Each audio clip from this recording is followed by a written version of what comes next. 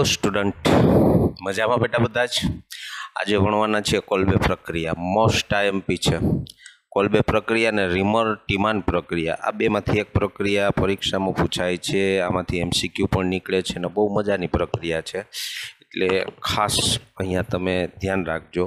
Kolbe प्रक्रिया हवे छोकराओ Kolbe प्रक्रियानी अंदर तमारे शुं करवानुं तो के फिनोल लेवानुं। पहेलुं शुं लेवानुं फिनोल। फिनोलनी NaOH साथेनी प्रक्रिया करो। आ केवुं लेवानुं छे जलीय एटले एमांथी -H2O हूँ करी नाखुं पाणी दूर थशे एटले सोडियम फिनोक्साइड बनशे। शुं बनशे? Sodium phenoxide. हवे छोकराओ आ सोडियम फिनोक्साइडनी कार्बन डायोक्साइड साथेनी प्रक्रिया करवानी छे पहेलुं, अने पछी बीजुं शुं तो के एसिडिक माध्यम राखवानुं छे। पछी एसिड साथे अहींया एसिडिक माध्यम कहेता हूँ अहींया HCl लई लो। हाँ एटले एकदम इजी प्रक्रिया छे छोकराओ। एसिडनो H अहींया चाल्यो जाय एटले फिनोल पाछो बनी जशे। हवे आ CO2 अहींया हुमलो करे एटले અહીંથી हाइड्रोजन निकळे एटले આવી રીતનું થશે C+O। અહીંથી હાઇડ્રોજન નીકળે છે પાછો આને આપી દો તો આ બની ગયું સેલિસિલિક એસિડ। Salicylic acid. હવે અહીંયા જુઓ જોઈએ HCl સાથેની પ્રક્રિયા કરી એટલે માઇનસ શું થઈ જશે NaCl। ઓકે આ એક Cl અહીંયા આવી ગયો એને અહીંયા આવી ગયો આ H અહીંયા વયો ગયો। कोई प्रॉब्लम है एमां? एसिडिक माध्यमनो H आ H अहींया शिफ्ट थई गयो Cl अहींया वही आव्यो Na अहींया वही आव्यो CO2 अहींया दाखल थया एटले અહીંનો हाइड्रोजन होय ने बेन्जीनिंगमां बधा हाइड्रोजन ने पाछळ खेंची लो अने CO दाखल कर दो सेलिसिलिक एसिड थई गयो। हवे याद करो जो एस्पिरिननी बनावट तमे जोई गया छो आगळ एस्पिरिन तो त्यारे આવી રીતનું હતું છોકરાઓ। એસ્પિરિનમાં શું કર્યું હતું हाइड्रोक्सिल हतो ने त्याथी OCOCH3 बनाव्युं तो आ एस्पिरिन हतुं एस्पिरिन। આવી રીતનું હતું 2 एसिटाइलोक्सी बेन्जोइक एसिड पण कहेवाय आने शुं कहेवाय 1 and 2 एसिटाइलोक्सी बेन्जोइक एसिड पण एस्पिरिन ने कहेवामां आवे छे। त्यारे मैं कीधुं हतुं के एस्पिरिन बनावीए तो त्यारे एमां पायामां शुं लीधुं हतुं आपणे सेलिसिलिक एसिड अने सेलिसिलिक एसिडमांथी शुं बनाव्युं हतुं एस्पिरिन। त्यारे शुं वापर्युं हतुं आपणे तो के CH3CO ट्वाइस वो एसिटिक एनहाइड्राइड वापर्युं हतुं। याद करो एस्टरनी प्रक्रियामां त्यारे मैं कीधुं हतुं के भाई आ सेलिसिलिक एसिड अत्यारे आपणे सीधुं ज आमां कन्वर्ट करीए छीए पण ए सेलिसिलिक एसिडनी आगळ बनावट आवशे। फिनोल संयोजननी प्रक्रिया बीजी कोल्बे प्रक्रिया अहींया शुं थाय छे छोकराओ पूरी थाय छे। हवे अहींया एक खास सोडियम फिनोल करता जे सोडियम फिनोक्साइड बने ने आनी प्रतिक्रियात्मकता केवी होय छे वधारे। हवे अहींया जे कार्बन डायोक्साइड छे ने आ कार्बन डायोक्साइड ए निर्बळ इलेक्ट्रॉन अनुरागी प्रक्रियक छे। खरेखर कार्बन डायोक्साइड आयन न जोड़ावो जोईए फिनोल होय तो पण फिनोक्साइड होय तो जोड़ाई जाए कारण के फिनोक्साइड आयननी प्रतिक्रियात्मकता वधी जवानी छे। केम वधी जवानी छे जोई लो अहींया दाखला तरीके आ Na तो कॉमन छे आने न लखो तोय चाले पण बुकमां लखेलुं छे એટલે લખવો પડે છે Na એટલે તો પછી આપણે NaCl दूर करवुं पड्युं पण खरेखर साची रमत आ फिनोक्साइड आयननी छे। जुओ जोईए अहींया आ फिनोक्साइड आयन में जुओ जोईए आनी वात करूं एनी प्रतिक्रियात्मकता केम वधारे। हवे छोकराओ फिनोक्साइड आयन छे अहींया आनी पॉजिटिव मेसोमेरिक इफेक्ट जोवा मळे। पॉजिटिव मेसोमेरिक इफेक्ट अने खुद ऑक्सिजन छे एनी ऋण प्रेरक असर जोवा मळे पण पॉजिटिव मेसोमेरिक इफेक्ट वधारे होय। हवे पॉजिटिव मेसोमेरिक इफेक्ट अने संस्पंदन असर R+ बेय सरखुं शुं करे तो के परमाणु पोतानी पासे रहेला अबंधकारक इलेक्ट्रॉन युग्म शुं करे रिंग तरफ धक्को मारे तेने ज આર પ્લસ અથવા તો સંસ્પંદન પોઝિટિવ સંસ્પંદન અસર કહેવાય અને તેને જ મેસોમેરિક અસર પણ કહેવાય. ધ્યાનમાં આવ્યું તમને? પણ સંસ્પંદન અસરમાં શું હોય તો કે ધન વીજભાર ને ઋણ વીજભાર ઉત્પન્ન નથી થતો, જ્યારે મેસોમેરિક ઇફેક્ટમાં શું હોય, ધન વીજભાર ને ઋણ વીજભાર ઉત્પન્ન થતો હોય છે. આ એક ઘટના બને. ઓકે, સરસ. ચાલો, પણ હું તમને એમ કહું કે ફિનોક્સાઇડ આયનની અહીંયા મેં લખ્યું છે કે ફિનોક્સાઇડ આયનની પ્રતિક્રિયાત્મકતા વધારે. એનું કારણ આની મેસોમેરિક પ્લસ ઇફેક્ટ વધારે છે. એટલે શું થાય, મેસોમેરિક પ્લસ ઇફેક્ટ અથવા તો આર પ્લસ અસર એ બધા જ માટે એક જ વસ્તુ છે. એ તમે જાણો છો પાછું કે આ ફિનોલ ઓક્સિજન અબંધકારક ઇલેક્ટ્રોન યુગમાં અહીંયા પાસ કરે, આ બહાર કાઢે, તો આમાંથી આમ બનશે કે નહીં? હવે ઋણ વીજભાર ચાલ્યો જશે. આ ઘટના કઈ થઈ ગઈ, ઇલેક્ટ્રોન યુગમાં અંદર પાસ થવું. તેને આપણા બુકમાં છે ને સંસ્પંદન ઉર્જા, સંસ્પંદન અસર છે, પણ એ મેસોમેરિક ઇફેક્ટ પણ કહેવાય. પોઝિટિવ પરમાણુ પોતાનાથી દૂર ઇલેક્ટ્રોન યુગ્મનું દાન કરે, ધક્કો મારે, તો એને પોઝિટિવ સંસ્પંદન અસર અથવા તો પોઝિટિવ મેસોમેરિક ઇફેક્ટ કહેવાય. એટલે ફિનોક્સાઇડ આયનમાં શું છે, પોઝિટિવ મેસોમેરિક ઇફેક્ટ છે. શું છે? Positive મેસોમેરિક effect. હવે છોકરાઓ બે વસ્તુ છે, તમે યાદ કરો. ફિનોક્સાઇડ આયનમાં સંસ્પંદન થઈને ક્યાં જતું હતું, એક ઓર્થો સ્થાન ઉપર પણ ઇલેક્ટ્રોનની ઘનતા વધતી હતી. એમાં આ ઇલેક્ટ્રોન યુગમાં અહીંયા આવે તો પછી આ બહાર નીકળે. એટલે અહીંયા પણ તો કહેવાનો મતલબ એ છે કે ફિનોક્સાઇડ આયનમાં સક્રિય સ્થાન કયા થઈ ગયા, એક ઓર્થો અને બીજું કયું સક્રિય સ્થાન થઈ ગયું, પેરા. તો હવે કાર્બન ડાયોક્સાઇડ ઓર્થો ઉપર જ શા માટે જોડાણો, આ પ્રશ્ન છે મોટો. પેરા ઉપર કેમ નહીં? કારણ કે મેસોમેરિક ઇફેક્ટ બેયની એક સરખી હોય. મેસોમેરિક ઇફેક્ટ બેયની એક સરખી હોય. અહીંયા બે જગ્યાએ ઇલેક્ટ્રોનની ઘનતા સરખી જ હોય. પણ અહીંયા શું થયું ખબર છે, અહીંયા જ્યારે સંયોજન બને ને, તો જે સંયોજન બને છે ને એ આવું છે, જોજો. OH COH આમ થયું ને, કાર્બોક્સિલિક એસિડ છે એટલે. હવે આને આમ લઈ લો H, તો અહીંયા શું થાય ખબર છે, અંતઃ આણ્વીય હાઇડ્રોજન બંધ બને, અને જેથી કરી અને જે બનતું સંયોજન છે ને તે સ્થાયીતા કેવી હોય, વધારે. એટલે ઇલેક્ટ્રોન યુગ્મનો અંદર ધક્કો લાગ્યા પછી મેસોમેરિક ઇફેક્ટ છે, સંસ્પંદન આર પ્લસ અસર ઓર્થો અને પેરા ઉપર સમાન હોય.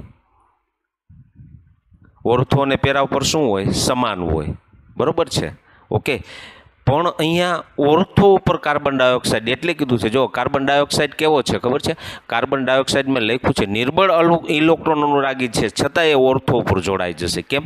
તો કે જેવો ઓર્થો ઉપર જોડાશે પછી આવી રીતની અંતઃઆણ્વીય બંધની રચના શક્ય બને છે, જેથી કરીને સ્થાયીતા વધારે છે. એટલે કાર્બન ડાયોક્સાઇડ ઓર્થો ઉપર ઝડપથી જોડાય પેરાની સાપેક્ષે. આ એકદમ સરળ છે છોકરાઓ. અને અહીંયા તમે બે વસ્તુ જોઈ ગયા, મેસોમેરિક ઇફેક્ટ. તો છોકરાઓ આ રીતનું છે આખે આખું, એટલે તમારા ધ્યાનમાં આવવું જોઈએ. બરાબર? તો ચાલો આખી ક્રિયાવિધિ જોઈએ. પણ આ તો તમને વધારાનું ભણાવ્યું, આ હું કાઢી નાખું છું. આખી ક્રિયાવિધિ હવે જોઈ જાય. આ તમારા ધ્યાનમાં આવ્યું ને કે અહીંયા CO2 ઓર્થો ઉપર ખરેખર છે ને ફિનોક્સાઇડ આયનમાં ઓર્થો ને પેરા બે જગ્યાએ ઇલેક્ટ્રોનની ઘનતા સરખી હોય મેસોમેરિક ઇફેક્ટના કારણે શરૂઆતના ગાળામાં. તો બેમાંથી ગમે તે જગ્યાએ જોડાઈ જવું જોઈતું હતું ને. CO2 અહીંયા જોડાઈ શકે અથવા તો અહીંયા, પણ ઓર્થો ઉપર જોડાણું. ઓર્થો ઉપર જોડાવાનું એક કારણ મુખ્ય આ છે કે અહીંયા જોડાણા પછી અણુની અંદર અંતઃઆણ્વીય હાઇડ્રોજન બંધ અહીંયા બની શકે એમ છે, એટલે સ્થાયીતા વધારે છે. અને કોઈ પણ સંયોજન પ્રક્રિયા કરે તો એવી જ નિપજ આપે કે જે પોતે સ્થાયી થઈ શકે. ઓકે, સરસ. ચાલો આ વધારાની વાત હતી, કાઢી નાખું. આમાંથી શું શીખા, મેસોમેરિક ઇફેક્ટ જે સંસ્પંદનની જ ઘટના છે, પણ જેવો ઇલેક્ટ્રોન યુગમાં અંદર દાખલ થયા પછી શું થાય તો કે વીજભાર નિર્માણ થાય. જો અહીંયા ઋણ વીજભાર આવ્યો કે નહીં, તો મેસોમેરિક ઇફેક્ટમાં ઇલેક્ટ્રોન યુગમાં પાઈ ઇલેક્ટ્રોન યુગમાં જ ઘૂમતું જ હોય છે, પણ જેના કારણે શું થતું હોય, ક્યાંક ને ક્યાંક ધન અથવા તો ઋણ વીજભાર ઉત્પન્ન થતો હોય છે. જ્યારે સંસ્પંદનમાં એવું ઘણી વખત ન પણ હોય. દાખલા તરીકે ફિનોલમાં અહીંયા જો મેસોમેરિક ઇફેક્ટ ન કહેવાય ફિનોલમાં, અહીંયા માત્ર શું કહેવાય, સંસ્પંદન અસર જ કહેવાય, પણ અહીંયા શું કહેવાય? આને પાઈ ઇલેક્ટ્રોન ઘૂમે છે એટલે સંસ્પંદન પણ કહેવાય, અને ઋણ વીજભાર કે ધન વીજભાર ઉત્પન્ન થાય છે એટલે મેસોમેરિક અસર પણ કહેવાય. એટલે જ્યારે મેસોમેરિક અસરની અંદર સંસ્પંદન અસર આવી જતી હશે, પણ ઘણી વખત એવું બનશે કે સંસ્પંદન અસરમાં મેસોમેરિક અસર આવશે નહીં. આ એક વાતની ખાસ નોંધ લેજો. આ જનરલ ઓર્ગેનિક કેમિસ્ટ્રીનો કોન્સેપ્ટ છે, ત્યારે આપણે ચર્ચા તો કરી હતી 11th સાયન્સમાં.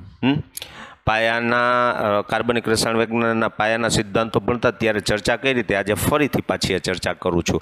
આ બધી ચર્ચા યાદ રાખવાની છે. તમને કોઈ પૂછશે નહીં, પણ આવું થોડુંક જાણતા હોઈએ તો ઘણી વખત કોમ્પ્લિકેટેડ પ્રશ્નો સોલ્વ કરવા થાય. ધ્યાનમાં આવ્યું તમને? ઓકે. એટલે ફિનોક્સાઇડ આયનમાં તો સંસ્પંદન જોઈ ગયા હતા. ઓર્થો અને પેરા ઉપર તો કાર્બન ડાયોક્સાઇડ CO2 અહીંયા શા માટે દાખલ થાય કે જ્યાં અહીંયા દાખલ થયા પછી અંતઃઆણ્વીય હાઇડ્રોજન બંધ બને ને, જેથી અણુ કેવો બને છે? સ્થિર. ઓકે, સરસ. ચાલો આગળ. હવે આની ક્રિયાવિધિ જોઈ જઈએ. ખૂબ અગત્યનો છે આ ટોપિક. આમ જોવા જઈએ તો આમ પરીક્ષામાં તો ઘણી વખત છોકરાઓ શોર્ટકટમાં આમ જ પૂછશે. જો આમ જ લખેલું હશે, અહીંયા આમ લખેલું હશે. પહેલું NaOH, પછી CO2, પછી એસિડિક માધ્યમ, આમ લખેલું હશે. એટલે તમારે સમજવાનું આ કોલ્બે પ્રક્રિયા જ છે. તમારે સીધું જ આમ લખી નાખવાનું. સીધું જ ડાયરેક્ટ સેલિસિલિક એસિડ ચાલે. પણ કેટલા માર્ક્સમાં છે તે જોવાનું. ઘણી વખત જીનીટમાં પણ આવી રીતના પૂછાઈ શકે. એટલે આમાંથી સીધું જ આ બની ગયું, કારણ કે બધા જ પ્રક્રિયક તો અહીંયા લઈ લીધા છે આપણે. એટલે ઘણી વખત ટૂંકા સ્વરૂપમાં આવી રીતનું કોલ્બે પ્રક્રિયા પૂછી શકે. આ તમારી નોંધમાં હોવું જોઈએ. ઓકે, સરસ. હવે છોકરા આની ક્રિયાવિધિ જોઈએ. ક્રિયાવિધિ તો ક્રિયાવિધિમાં તો તમને બધા જ ને ખબર છે. પેલી ફિનોલની કેની સાથે પ્રક્રિયા થશે છોકરાઓ? NaOH. હવે છોકરાઓ આ NaOH બહાર શું નીકળશે? OH minus. હવે આ બંધ કેવો બનશે? ફિનોલનો ધ્રુવીય. આ ઇલેક્ટ્રોનની પેર અહીંયા, એટલે આ બેમાંથી દૂર થઈ જશે. -H2O, પાણી દૂર થઈ ગયું. અને આમાંથી શું બની ગયો? હવે છોકરાઓ બુકમાં આવું લખેલું છે, પહેલાં એ લખીએ. પણ હું આ સોડિયમ આયન અહીંયા મૂકતો જ નથી. અહીંયા સોડિયમ આયન આપણી પાસે વધારાનો પડ્યો છે, અહીંયા ગોઠવતા નથી. આ ફિનોક્સાઇડ આયન થઈ ગયો. હવે ફિનોક્સાઇડ આયન થઈ ગયો એટલે સીધે સીધું શું થશે છોકરાઓ? અહીંયા ફિનોક્સાઇડ આયનની સીધી જ પ્રક્રિયા કેની સાથે થશે? કાર્બન ડાયોક્સાઇડ સાથે. આમ થશે. આ કાર્બન ડાયોક્સાઇડ થઈ ગયો. હવે છોકરાઓ કાર્બન ડાયોક્સાઇડની અંદર ખાસ અહીંયા સંસ્પંદનની ઘટના જોવા મળે, મેસોમેરિક અસર જોવા મળે. ઇલેક્ટ્રોન યુગ્મ દૂર જાય, અહીંથી અહીંયા જશે. એટલે આવી રીતનું કાર્બન ડાયોક્સાઇડ અહીંયા લખીએ. ચાલો આમ જુઓ તો આમ થશે ને. તો હવે આમાં સંસ્પંદનની ઘટના, બેમાંથી એક ઓક્સિજન ઉપર ઇલેક્ટ્રોનની પેર ચાલી જાય એટલે આમ થયું કે નહીં? આના ઉપર ધન વીજભાર, કારણ કે આખી ઇલેક્ટ્રોનની પેર અહીંયા ગઈ છે એટલે એક ઇલેક્ટ્રોન કાર્બનનો અહીંયા વયો ગયો. કાર્બન ઉપર ધન વીજભાર, ઓક્સિજન ઉપર શું આવી ગયો? ઋણ વીજભાર. હવે છોકરાઓ કાર્બન ડાયોક્સાઇડમાં આ ઘટના જોવા મળે. એટલે હું સીધું જ અહીંયા લખું છું આવી રીતનું. અહીંયા ધન વીજભાર છે. હવે એક ખાસ પાછો પ્રશ્ન છે છોકરાઓ. કાર્બન ઉપર ધન વીજભાર આવ્યા પછી કાર્બન બે જ શક્યતા છે. સીધો અહીંયા ઓક્સિજન ઉપર પણ જોડાઈ શકે. અને ફિનોક્સાઇડ આયનમાં તમને ખબર છે, ફિનોક્સાઇડ આયન હોય એટલે આવી રીતનું છે. તો અહીંથી ઇલેક્ટ્રોન યુગ્મ અહીંયા જાય ને અહીંયા બહાર નીકળે, એટલે આમ થશે ને ફિનોક્સાઇડ આયનમાં.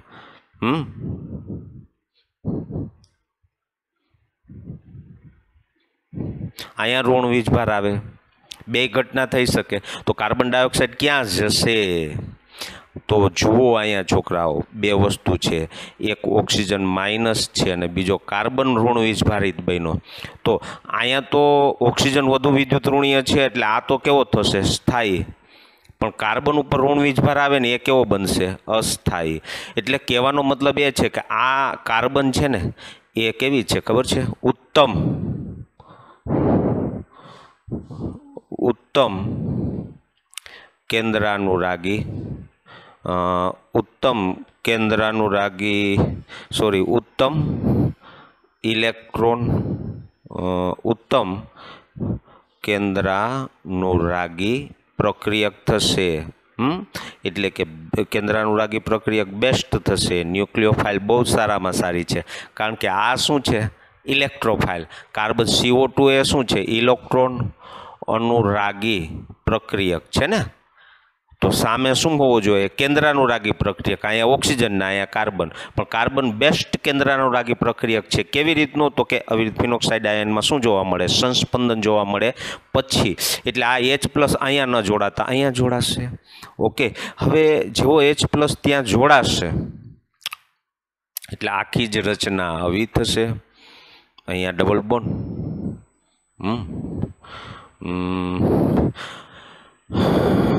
આમ થશે ને છોકરાઓ.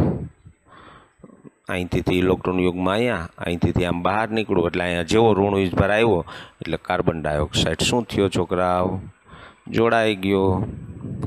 ઋણ વીજભારિત હતો એટલે સીધો જ ડાયરેક્ટ શું થયો? કાર્બન ત્યાં જોડાઈ ગયો. હવે કાર્બન ત્યાં જોડાઈ ગયા પછી અહીંયા શું હોય? ભેગું શિફ્ટ થાય. અહીંયા શું હોય? હાઇડ્રોજન તો હોય જ ને. આ કાર્બન સાથે જોડાયા CO2 તો એ તો અહીંયા જોડાઈ જાય, પણ બેન્ઝીનનો હાઇડ્રોજન તો હોય જ કે કેમ? તે બહાર નીકળશે.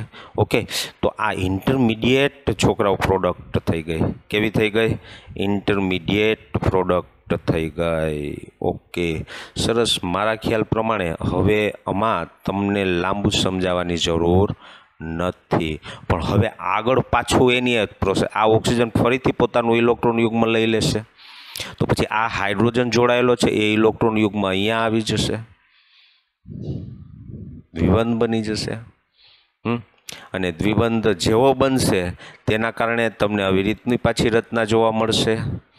ફિનોક્સાઇડ આયન, અહીંયા પાછળ દ્વિબંધનો દ્વિબંધ, અને અહીંયા શું જોવા મળશે? આવી રીતનું ઓક્સાઇડ આયન ફરીથી ઋણ જોવા મળશે. આ ધ્યાનમાં આવે છે તમને? હવે શું કરવાનું છે છોકરાઓ અહીંયા? તો કે હવે જો CO2 જોડાઈ ગયો, હવે કયું માધ્યમ લઈ જવાનું છે અહીંયા? તો કે અહીંયા હવે તમારે છે ને એસિડિક માધ્યમની અંદરની તમારે શું કરવાની છે? પ્રોસેસ. ઓકે, સરસ. હવે છોકરાઓ આ H આવડો આ ઇલેક્ટ્રોન યુગમાં તો અહીંયા જોડાઈ ગયો, અહીંથી શું છૂટો પડ્યો? તો H એ અહીંયા આપી દો એટલે એસિડ તો બની ગયો. હવે ડાયરેક્ટ શું કરવાનું છે? તો કે એસિડિક માધ્યમ કોણ વાપરશો? HCl. HCl વાપરશો એટલે H અહીંયા શિફ્ટ થશે એટલે શું થઈ ગયું? આ સેલિસિલિક એસિડ. આખી આ ક્રિયાવિધિ છે. મેં કીધું તું જો અહીંયા એને અને આ Cl માઇનસ શું કરી નાખો? NaCl. આ આખી ક્રિયાવિધિ છે. કોઈ પ્રોબ્લેમ? ફરીથી એક વખત સોડિયમમાંથી શું થશે છોકરાઓ? H. ફિનોલમાંથી શું થશે? HOH. પાણી દૂર થઈ ગયું એટલે સોડિયમ ફિનોક્સાઇડ આયન. અહીંયા એને બુકમાં બતાવેલો છે પણ હું બતાવતો નથી. ફિનોક્સાઇડ આયનમાં શું જોવા મળે? સંસ્પંદન. હવે અહીંયા કાર્બન ડાયોક્સાઇડ કેવો બને? એનો કાર્બન ધન વીજભારિત ઇલેક્ટ્રોન અનુરાગી નિર્બળ પ્રક્રિયક બનશે. હવે એને જોડાવાનો પ્રશ્ન છે કે ડાયરેક્ટ ફિનોક્સાઇડના ઓક્સિજન સાથે જોડાવવું કે સંસ્પંદન થયા પછી કાર્બન ઉપર ઋણ વીજભાર આવે છે ત્યાં જોડાવવું? તો અહીંયા કાર્બન ઉપરનો ઋણ વીજભાર આવશે તો આ અસ્થાયી થશે અને સારો કેન્દ્રાનુરાગી પ્રક્રિયા કાર્બન રહેશે, જેથી કરીને કાર્બન સાથે CO2 સીધો જ જોડાઈ જશે.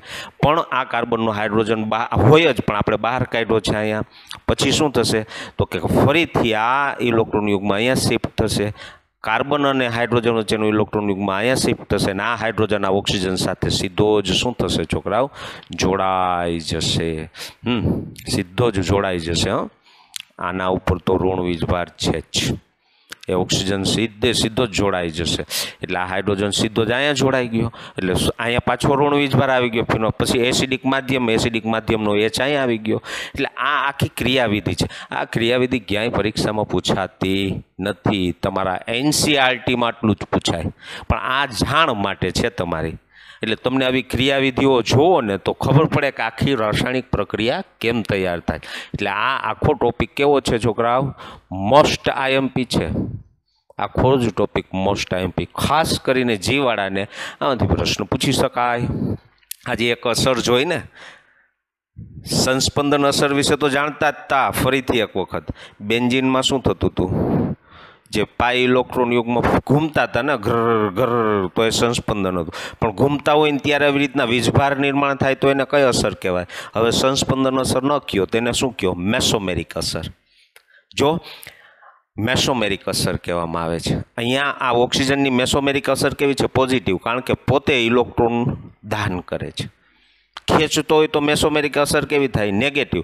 અહીંયા પોઝિટિવ છે, કારણ કે ઇલેક્ટ્રોન યુગ્મનું શું કરે છે? દાન કરે. છોકરાઓ, આમાં ઘણી બધી ચર્ચા થઈ શકે. જો અહીંયા આમ ઓક્સિજનની પોતાની શું હોય? ઓક્સિજનની પોતાની શું હોય? ઋણ પ્રેરક અસર હોય ને, તે ખેંચે. પણ અહીંયા મેસોમેરિક અસર કેવી બની જાય? મહત્તમ, જેથી કરીને સંસ્પંદન થાય અને ઓર્થો અને પેરા ઉપર ઇલેક્ટ્રોનની ઘનતા શું થાય? વધે. અને એમાંથી ઓર્થો ઉપર જ જોડાય છે. આગળ ચર્ચા કરી ગયા, કારણ કે અહીંયા ઓર્થો ઉપર જોડાય, જેથી કરીને અહીંયા હાઇડ્રોજન બંધનું શું થાય? નિર્માણ. ઓકે, સરસ. છોકરા, પ્રક્રિયા જેટલી મસ્ત છે ને કે છોડવાનું મન નથી થતું. બરોબર છે. પણ હવે આના પછીના ટોપિક ઉપર જઈએ. એના પછીનો ટોપિક છે રીમર ટીમાન પ્રક્રિયા.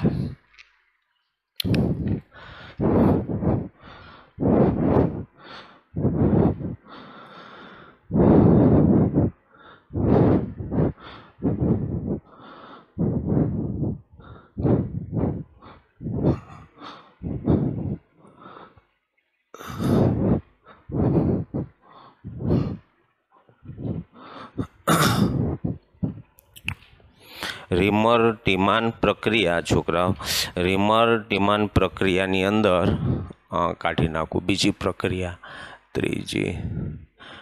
રીમર ટીમાન પ્રક્રિયા. હવે છોકરાઓ, રીમર ટીમાન પ્રક્રિયામાં પણ પહેલો શું લઈ લો? ફિનોલ. હવે ફિનોલની કેની સાથે પ્રક્રિયા કરો? CHCl3 plus NaOH. સોડિયમ હાઇડ્રોક્સાઇડની હાજરીમાં જ પ્રક્રિયા કરવાની છે. એટલે સોડિયમ ફિનોક્સાઇડ બનશે. આમાંથી આ ઇન્ટરમીડિયેટ બનશે. જુઓ, આમ સોડિયમ ફિનોક્સાઇડ અને અહીંયા CHCl2. આ ઇન્ટરમીડિયેટ પ્રોડક્ટ બની, મધ્યસ્થી નિપજ છે. આ શું છે? મધ્યસ્થી નિપજ, જેના નામ હોતા નથી. ઓકે, આવી રીતનું બનશે. મધ્યસ્થી નિપજ CHCl2O Na. હવે છોકરાઓ, અહીંયા દૂર શું થશે તે જોઈ લો. એક -H2O અને બીજું -HCl થવાનું છે. અહીંયા CHCl3 માંથી CHCl2 અહીંયા મોકલી દીધા, એટલે એક ક્લોરીન એ વધ્યો. હવે ત્યાં જેવા મોકલ્યા ને એટલે હાઇડ્રોજન અહીંથી આ નીકળો એ મોકલો એટલે HCl થઈ ગયો. એટલે આ CHCl3 અને HClનો વહીવટ શું થઈ ગયો છોકરાઓ? પૂરો. હવે અહીંથી શું થયું? એને અહીંયા ગયું, H અહીંયા આવ્યો એટલે OH છૂટું પડી ગયું. ઓકે, આ રીતની મધ્યસ્થી નિપજ બનશે. હવે છોકરાઓ, જેવી મધ્યસ્થી નિપજ બને પછી આમાંથી ડાયરેક્ટ તમારે સેલિસાલ્ડિહાઇડ બનાવવાનો છે. સેલિસાલ્ડિહાઇડ બનાવવાનો છે એટલે એસિડિક માધ્યમમાં અહીંયા તમે 2NaOH સાથે શું કરો? પ્રક્રિયા કરો. અને 2NaOH સાથે પ્રક્રિયા કરશો ને એટલે અહીંયા આમ જ રહેશે.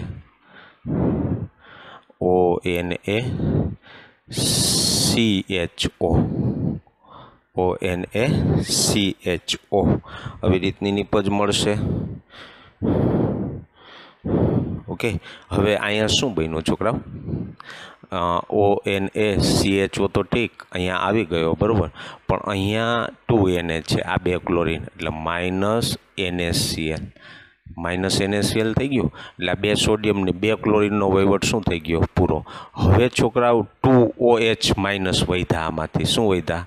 2OH-. એક ઓક્સિજન અહીંયા આપી દો, આમાંથી એક ઓક્સિજન અહીંયા આપી દો એટલે હવે આમાં શું વધ્યું? બે હાઇડ્રોજન ને એક ઓક્સિજન, માઇનસ શું આવ્યું છોકરાઓ? H2O. એટલે આ રીતનું છે. હવે આની કેની સાથે પ્રક્રિયા કરો? તો કે એસિડિક માધ્યમ. એસિડિક માધ્યમ એટલે હું પાછો અહીંયા HCl લઈ લઉં. HCl લઈશ એટલે NaCl- થઈ જશે. શું થઈ જશે? NaCl minus. એટલે હવે જે મળ્યો ને છોકરાઓ, આમ મળ્યો. હવે હું આ બંને આલ્ડીહાઇડ અને હાઇડ્રોક્સાઇડ આ બંનેમાં સક્રિયતા કેની વધારે ખબર છે? આલ્ડીહાઇડની વધારે. એટલે ક્રમ આમ થશે 1 2. એટલે ખરેખર બેન્ઝાલ્ડીહાઇડનું વ્યુત્પન્ન કહેવાય. 2 હાઇડ્રોક્સી બેન્ઝાલ્ડીહાઇડ બોલી શકાય.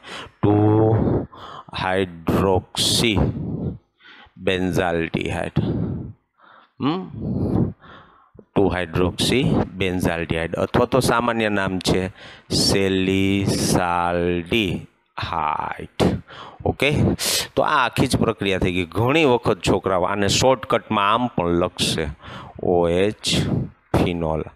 બરોબર, પેલું હશે CHCl3 પ્લસ NaOH ફિક્સ નહીં, પછી બીજું હશે આમ એસિડિક માધ્યમ. તો હવે અહીંયા કઈ નીપજ મળે? તો તમારે સીધું જ લખવાનું, આવી રીતનું શોર્ટકટમાં પૂછ્યું હોય ત્યારે બેન્ઝાલ્ડીહાઇડ. અહીંયા ઘટના તો છોકરા વેચ છે બેન્ઝાલ્ડીહાઇડમાં, કારણ કે આ ફિનોલ જ છે ને, તો ઓર્થોપેરા નિર્દેશક જ હોય. પણ અહીંયા નીપજ કઈ મળી? ઓર્થા ઉપરની જ મળી ને. અહીંયા બેન્ઝાલ્ડીહાઇડ અહીંયા કેમ નહીં? તો અહીંયા અંતઃ આણવીય શું બને? હાઇડ્રોજન બંધ બને. ઓકે, એટલે ઘટના સેમ છે. રિમર-ટીમાન પ્રક્રિયા હોય કે કોલ્બેની પ્રક્રિયા હોય, મિકેનિઝમ સરખો છે. ચાલો આ કાઢી નાખું છું. હવે આપણે તેનું શું જોઈએ? ક્રિયાવિધિ જોઈ લઈએ. હવે છોકરાઓ, ક્રિયાવિધિની અંદર બે અલગ અલગ આપણે રાખીએ. દાખલા તરીકે આ એક ફિનોલ છે. ફિનોલની પ્રોસેસ કરો ને એટલે તમે એમાંથી ફિનોક્સાઇડ બની જશે ને, કારણ કે જલીય માધ્યમ છે. એટલે ફિનોલ H+ એમણે પણ ગુમાવે H+, એટલે આમાંથી ફિનોક્સાઇડ આયન બન્યો. હવે પેરેલલ ફિનોક્સાઇડ આયન જેવો બને ને, તેને પેરેલલ એક ઘટના ચાલતી હોય.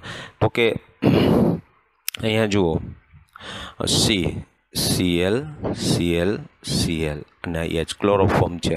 હવે તેની કેની સાથે પ્રક્રિયા કરો છોકરાઓ? NaOH સાથે. એટલે NaOH સાથે ક્લોરોફોર્મની પ્રક્રિયા કરશો ને એટલે શું બનશે? અહીંથી H અને અહીંથી OH માઇનસ શું થઈ ગયું? H2O. હકીકતમાં શું બને છે અહીંયા? તો કે અહીંથી આ જે કાર્બન છે ને, આ હાઇડ્રોજનને લઈ લેશે. હવે અહીંયા વૈધું શું? આપણી પાસે Na+, આ વૈધો છે, યાદ રાખજો. એટલે આમાંથી શું બનશે ખબર છે છોકરાઓ? આવી રીતનું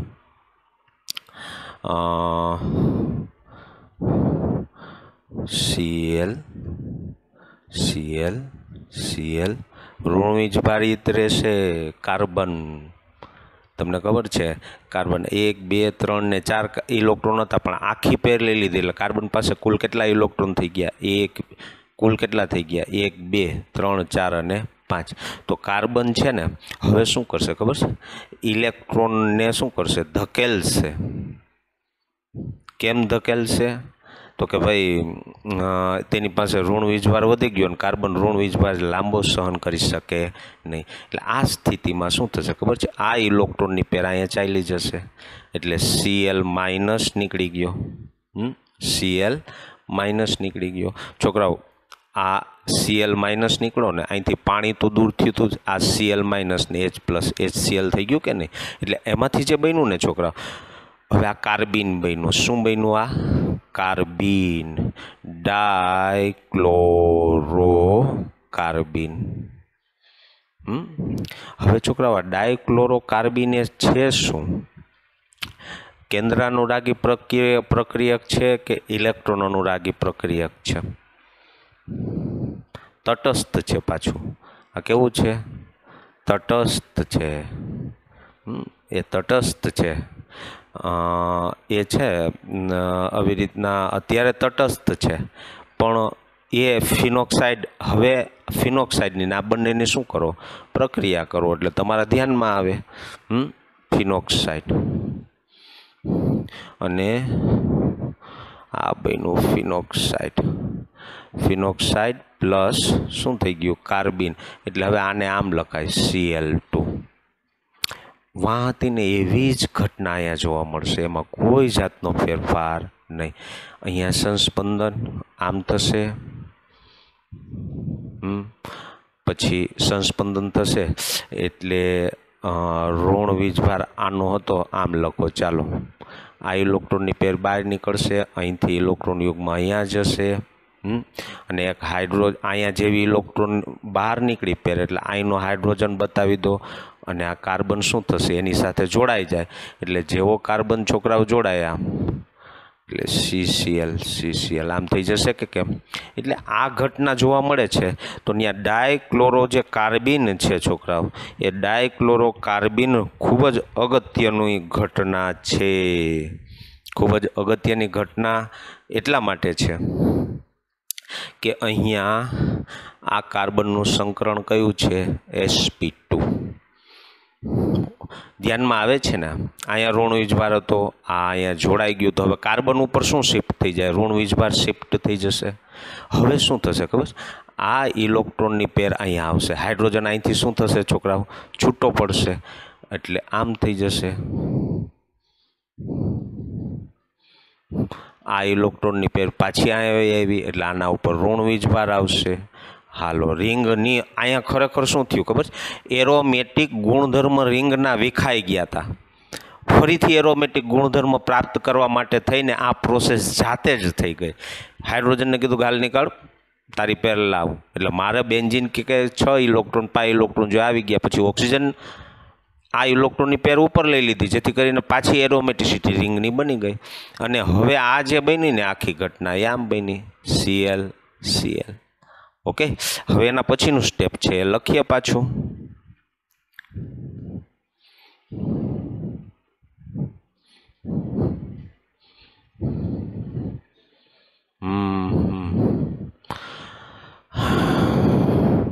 HCl હવે છોકરાઓ કેની સાથે પ્રક્રિયા કરો 2NaOH સાથે, કેની સાથે પ્રક્રિયા કરો 2ONH સાથે એટલે અહીંથી સીધા જ 2 Na 2 Cl એટલે -2 NaCl થઈ જશે।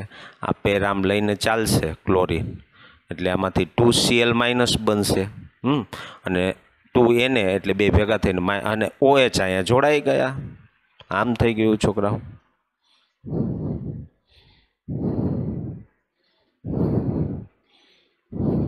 H એક OH અને બીજો OH। હવે અહીંથી શું થશે -H2O પાણી દૂર થઈ ગયું, ચાલો આટલો ભાગ કાઢી લો। હવે બની ગયો શું બની ગયો તો આલ્ડીહાઇડ તો આવી ગયો જોઈ લો અહીંયા। હવે આ રિંગમાં હું ચક્કર બતાવી દઉં છું, આલ્ડીહાઇડ આવી ગયો, OH ને H નીકળી ગયા એટલે CHO આવી રીતનું આલ્ડે। હવે આનું શું કરો, અહીંથી CHO આવ્યા પછી તો કે ફરીથી કેની સાથે પ્રક્રિયા કરો HCl સાથે એટલે H અહીંયા શિફ્ટ થઈ જશે એટલે આ બની ગયો ને શું 2 હાઇડ્રોક્સી બેન્ઝાલ્ડિહાઇડ અથવા તો સેલિસાલ્ડિહાઇડ બની ગયો। હવે છોકરાઓ આ H તો અહીંયા હોય, આ Cl હતો ને આ Cl અને અહીંયા કોણ હતો Na તો માઇનસ શું કરી નાખવું NaCl।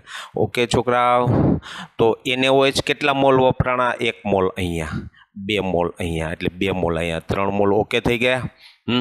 હવે જુઓ જો NaCl કેટલા દૂર થયા છે છોકરાઓ, અહીંયા NaCl 1 મોલ દૂર થયો છે 2 અને 1 અહીંયા 3 મોલ થઈ ગયા ને, તો અહીંયા પણ છે 2 મોલ ને 1 મોલ અહીંયા 3 મોલ। જો અહીંયા ટેલી કરતા જાઓ, મોસ્ટ આઈએમપી છે એટલે પાછી ટેલી તો કરવી જ પડે। અહીંયા પાણીનો અણુ છૂટો પડ્યો આ રહ્યો, હાલો આ પાણીનો અણુ છૂટો પડી ગયો, અહીંયા HCl છૂટો પડ્યો, આ H અને આ Cl બે ભેગા થઈ ગયા, HCl છૂટો પડી ગયો ઓકે થઈ ગયો, અહીંયા સુધી પહોંચી ગયા। હવે અહીંયા સુધી પહોંચ્યા પછી આમાંથી સીધો કાર્બિન જોડાઈ ગયો, કાર્બિન જોડાણા પછી અહીંયા સુધી આવ્યા પછી હવે કેટલા NaOH વાપરા 2 NaOH -2 NaCl। Hello okay 2 NaCl છૂટા પડી ગયા। હવે જેવું 2 NaCl છૂટા પડ્યા પછી આ શું થયું, પાણીનો અણુ થઈ ગયો। ઓકે, પાણીનો અણુ છૂટો પડી ગયો। ઓકે हाँ, હવે અહીંયા HCl ઉમેર્યું, જેવું અહીંયા HCl ઉમેર્યું એટલે -NaCl છૂટો પડી ગયો। યસ ઓકે, તો સમગ્ર ઘટનામાં એક પ્રશ્ન છે હું તમને પૂછું, સોડિયમ હાઇડ્રોક્સાઇડના કેટલા મોલ વપરાણા 2 ને 1 3 મોલ। સોડિયમ હાઇડ્રોક્સાઇડના કેટલા મોલ વપરાણા 2 ને 1 3 મોલ। પાણી કુલ કેટલા મોલ છૂટું પડ્યું? તો જો અહીંયા 1 મોલ ને આ 2 મોલ, તો અહીંયા જોઈ લો પાણી અહીંયા 1 મોલ ને અહીંયા પાછો બીજો મોલ, 2 મોલ પાણી છૂટું પડી ગયું। ઓકે, હવે છોકરાઓ NaCl કેટલા મોલ છૂટા પડ્યા અહીંયા? તો કે NaCl કુલ કેટલા મોલ છૂટા પડે છે? તો કે 2 મોલ અને કાંઈ 3 મોલ, તો અહીંયા જો NaCl 2 મોલ ને 1 અહીંયા 3 મોલ છૂટા પડી ગયા। Okay, that's all. Must IMP રીમર ટીમાન પ્રક્રિયા અહીંયા આપણે શું કરીએ છીએ? પૂરી કરીએ છીએ। આ શું છે છોકરાઓ? આ જે છે તમારી પાસે આ શું છે? ઇલેક્ટ્રોન અનુરાગી પ્રક્રિયક છે પણ તટસ્થ છે અને આને ઇલેક્ટ્રોન ઘટે છે। કેમ ઘટે છે ઇલેક્ટ્રોન? તો કે આ મધ્યસ્થ પરમાણુ છે, જોઈ લો 2 ને 2 4 ને 2 6 6 જ ઇલેક્ટ્રોન આની પાસે છે, તો ઘટે કે નહીં? આ 6 ઇલેક્ટ્રોન છે ને ઘટે છે ને એટલે આ આક્રમણ કરે છે। આ ક્યાં આક્રમણ કરે છે? અહીંયા, કારણ કે સંસ્પંદન થઈને અહીંયા ઋણ વીજભાર આવવાનો છે એટલે આ જોડાય છે, પણ તટસ્થ છે અથવા તો તે નિર્બળ ઇલેક્ટ્રોન અનુરાગી આવી રીતની પ્રક્રિયક છે। ખાસ ધ્યાન રાખજો, કેવું છે? નિર્બળ અનુરાગી। પણ આ નિર્બળ યાદ કરો, કાર્બન ડાયોક્સાઇડ નિર્બળ ઇલેક્ટ્રોન અનુરાગી હતો, એમાં આ પણ નિર્બળ ઇલેક્ટ્રોન અનુરાગી, પણ ફિનોક્સાઇડની અહીંયા પ્રતિક્રિયાત્મકતા વધારે છે, સટાક દેરાનો ત્યાં જોડાઈ જશે। ઓકે, સરસ। ચાલો, રીમર ટીમાન પ્રક્રિયા અહીંયા શું કરીએ છીએ? આપણે પૂરી કરીએ છીએ। ઓકે,